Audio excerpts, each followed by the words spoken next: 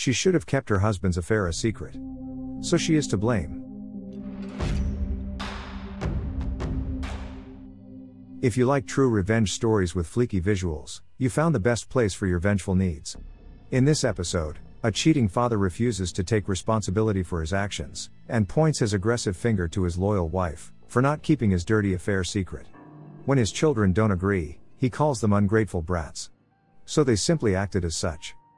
If you are in dire need of ultimate justice, this is for you. Before we start, whenever a shady website asks your personal email address, put in the like button's address, as it will surely be appreciated. Let's dive in. Naturally, viewer discretion is advised. This revenge story might be disturbing to cheating fathers. This whole thing happened a year prior, but the repercussions are still happening, and I hope they continue until the day the bastard passes. This is a wild one, so buckle in.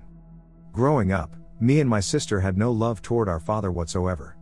I'm not gonna bore you with details, but his traits were alcoholic, abusive, violent, and those are just first that come to mind. When my sister got accepted into a much better but also further high school than our local, she moved immediately and rarely visited. We were 10 years apart, so I was 4 at that time.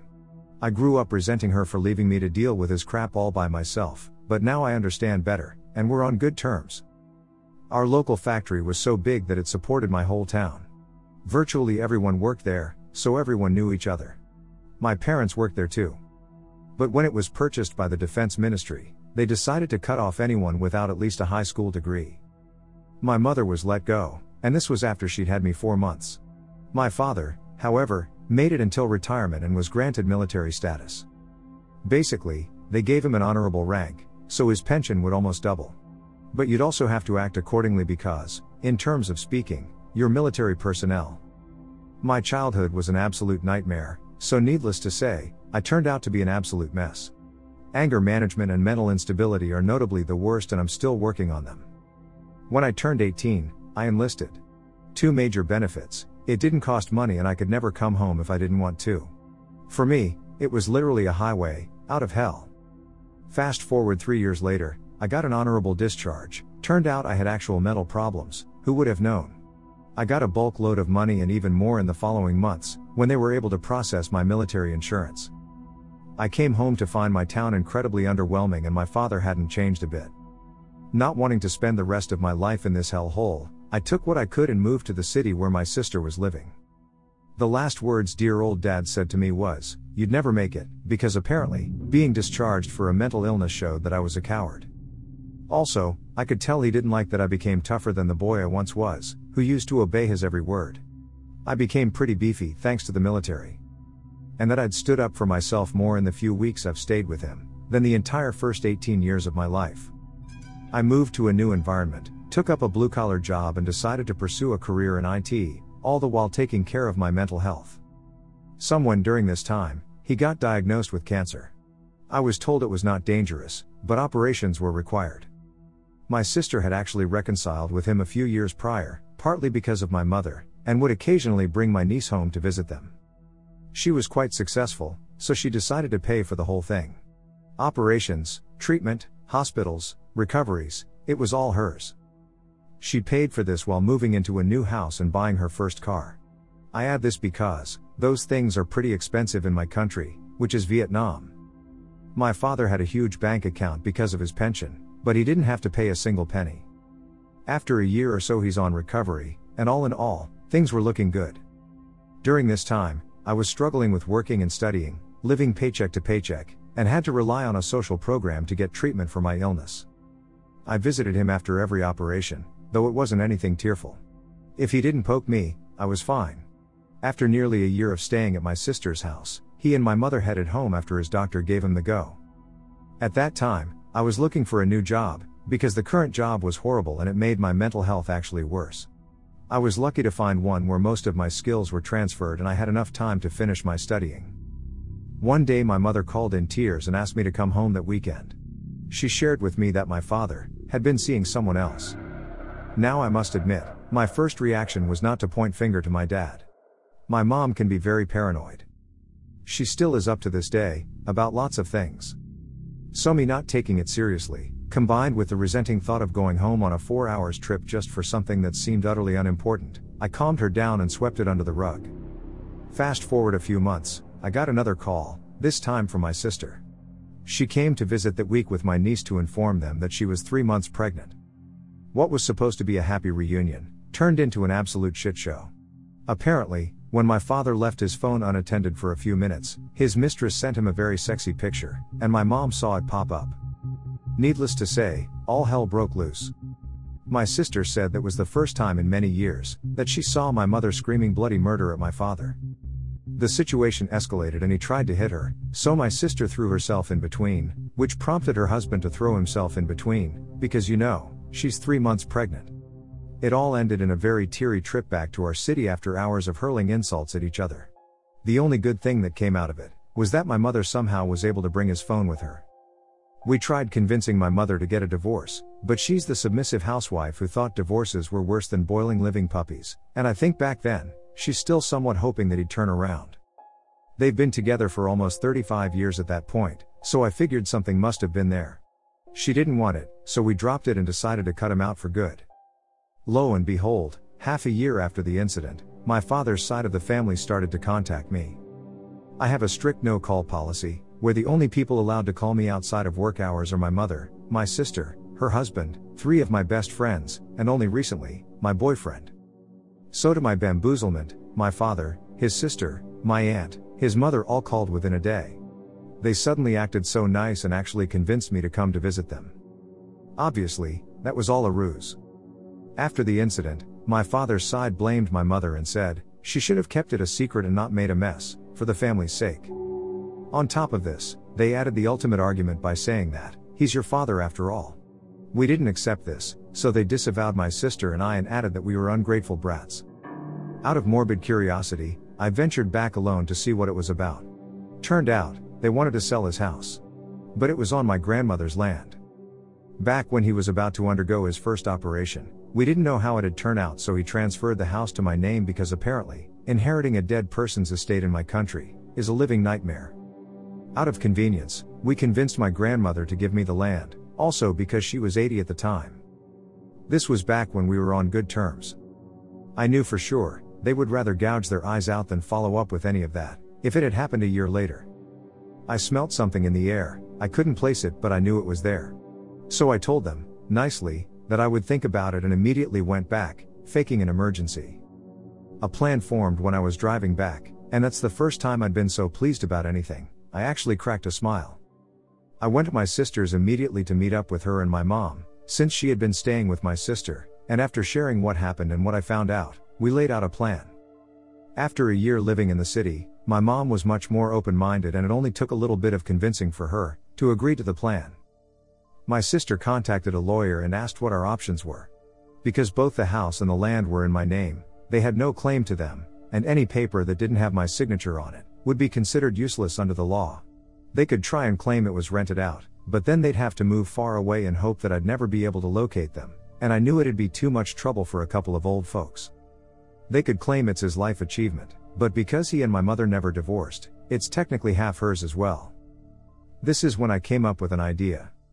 I asked the lawyer, what if my mother filed for a divorce? He said, it's highly unlikely the court would reward my mother's full claim, unless we could prove that he was unfaithful before the separation. To his surprise, I could. Remember the phone that my mother brought back from that day? It was smashed during the fight, but generally still in one piece. She asked me to throw it away a few days after, but my lazy ass just brought it back to my place and threw it in the loft. Sufficient to say, it provided us with more than enough proof of his indecency. Small side note, I'm Vietnamese and infidelity is definitely a crime here. In fact, sharing this story taught me it isn't a crime in other places in the world. After weighing our options, I called to inform my father that I would come home the next month to make an announcement. He was eager to hear it.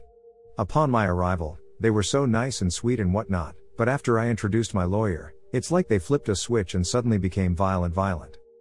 I presented him with 2 options, relinquish any claim to the house, or be served with a lawsuit. In my country, marital violations are 6 months probation minimum, up to 2 years in prison. After a lot of screaming, name callings and feet stomping tantrums, he kicked us out, so naturally, I assumed he chose the latter. At the first hearing, my mom, me, and my lawyer were present.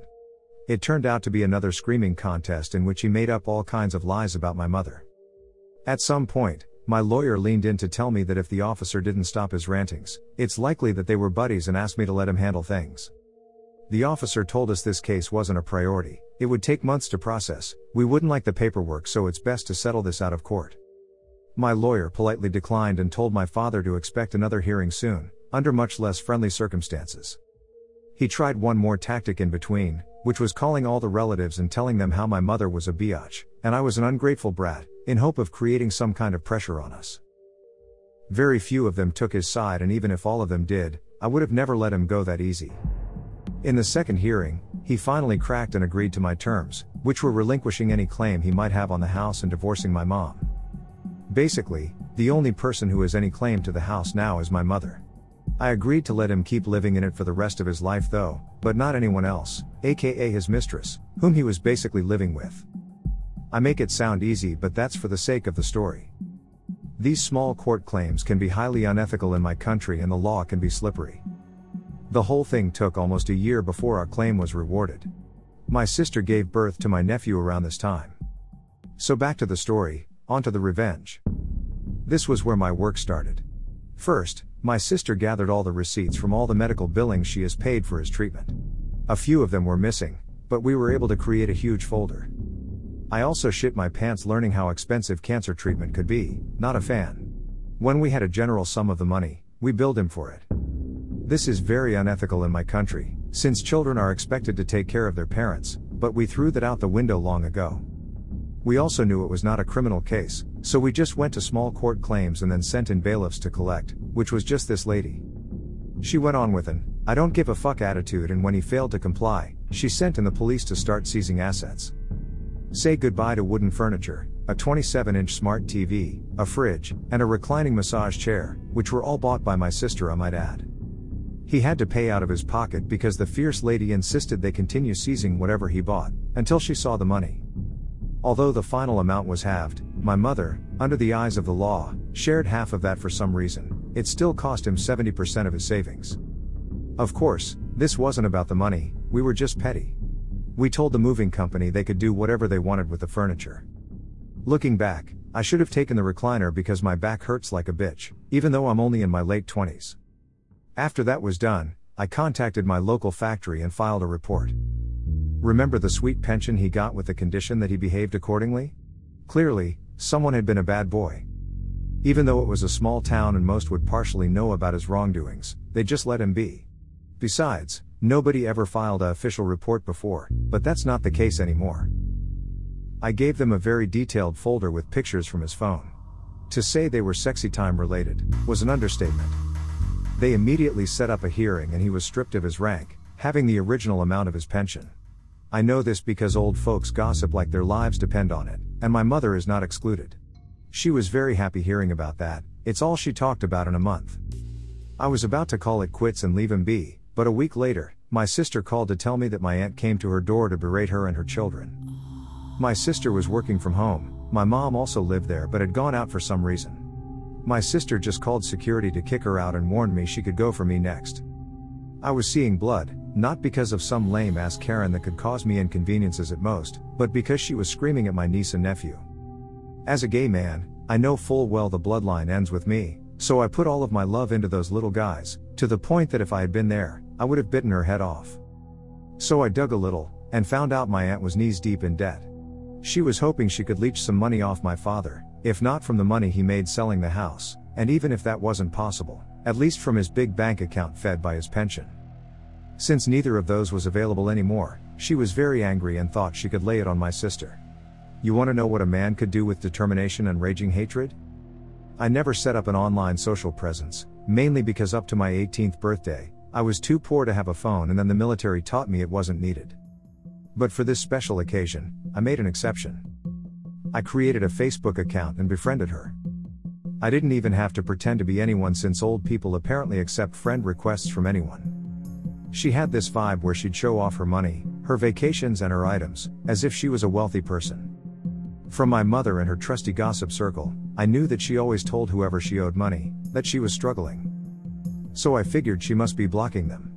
The next part was easy. I just had to send all of her selfies to everyone she's owing to. I didn't have to declare myself since I was literally on a throwaway account, so it's just this really long line of messages that showed my aunt spending her money lavishly. For the next following month, she was threatened, not with legal actions like I did, but with much more sinister actions. She would have thugs throw gifts at her door, like paint, fish sauce, and sometimes literal doo-doo. My mother also told me this, of course. She finally figured out what I was doing, when I told her to find me a list of all the people she's owing to. This is not where the story ends. As much as I want to take credit for this, the idea wasn't mine. Forgive me, for I once again had to lay out a bit of background. My father's side of the family is this very traditional family, where you would have a person acting as the head of the family deciding things that matter. This was way before the war, so obviously, they don't do such things anymore. But the head of the family still has a certain voice, and there's this once-in-a-year ceremony where we gather together to pay tribute to our ancestors. During the ceremony, the head of the family will give a speech followed by some announcements like who passed, who got married, who gave birth, etc. Then there will be a celebratory party where we basically get drunk. My great-grandfather was the head. He had 3 sons and 2 of them died during the war. So my grandfather took the mantle, then my father, and eventually, me. This whole side of the family is in another town that's like 3 hours away from our town, mainly because my grandfather didn't expect to be the head, so he moved out seeking opportunities. I found these gatherings redundant and unnecessary, but that year I was actually looking forward to it. My father tried to keep the actual date hidden. It wasn't fixed, but generally, someone between June, but he seriously underestimated my mother. She doesn't have a gossip circle, she has an infinite number of them. So my mother, me, and my sister's family all head back for it. The trip was 14 hours in total, but the result was worth it. We timed it so we would come 2 days earlier than my father, again, thanks to her gossip circle. This side of the family had never heard the full story before, only the version my father gave them, which was that he and my mother left in good faith. I actually gave my father some credits for not badmouthing my mom. After weighing all the pros and cons, we decided to let my mother loose, and she's exceptional when it came to relaying details about her personal tragedies. I kid you not, if I had posted her story word for word, by this time next week, there would be a global justice for my mother movement. It took just 1 day for everyone to know what an asshole my father had been. The look on his face when he arrived, with my aunt and my grandmother, seeing my family already there, was priceless. He got the stink eye from everyone for the rest of the day. Nobody would initiate conversations with him, so he's just sitting there like a sad dog. Now I know what they said about dead horses, but this plan was too brilliant not to follow through. My uncle, let's call him Oliver, came up with this. In the hierarchy, he's equal to my father, and in the event that my branch doesn't have a male successor, 100% what's going to happen, his branch will be the head of the family. He told me I should take up the mantle of the head. It was very sudden, I didn't have a speech ready. My father was supposed to do that, but Oliver told me I could just tell whatever I want, because nobody really paid attention to that thing anyway. All the other elders were okay with it. The speech wasn't even the best thing. At the celebratory party, people will be assigned tables based on the family tree. Heads of each branch will sit together, their children sit together, the elders sit together, so on and so forth. Because I was elevated to the head of my branch, I would be sitting at the big boy table. My father didn't even get to sit at this table because miraculously, it was full, even though I could have sworn there weren't 20 of us and each table has place for up to 10. He had to sit at the regular table, with my aunt, and a bunch of nasty widows who didn't hold back on their snarky comments, so I was told. I don't think he'll ever come back to one of those anytime soon. My father is now just a miserable old man. His mistress left him because, surprisingly, she was after his money. He's living in our old house with next to nothing. His retirement money, though halved, was good enough for him to live by. Last I heard, his cancer has come back, and obviously this time my sister won't be paying for it anymore. He had tried to initiate contact with my mother, trying to make amends. We had to block his number and his profile on my mother's account, because she actually considered it. She has her soft sides. My aunt has to sell her house to pay for all the debt, or else they just continue harassing her. She now lives in a small house she bought with the rest of her money. I felt bad for her husband, because he's actually chill and quite nice, but he's not the most decisive and therefore doesn't really confront her. I hope he's doing better. I have no empathy for her only son though. Let's just say the apple doesn't even fall from the tree. How do I know all of this? My mother's gossip circle. I left my grandmother out of this because she's very old. She's not demented in any way, she's perfectly sane, but she loved her son too much to admit he's in the wrong. Also, she was very nice and sweet to me growing up, a lot of my good memories are with her. I'm sad because she doesn't see my mother the same. I also stopped talking to her, and would only visit once during Lunar New Year. She's lived in the small house she and my grandfather built, on the land that's now in my name. When she and my father pass away, I will carry out her wish to build an altar for her and my grandfather. Whether or not my father will be included is still up to debate.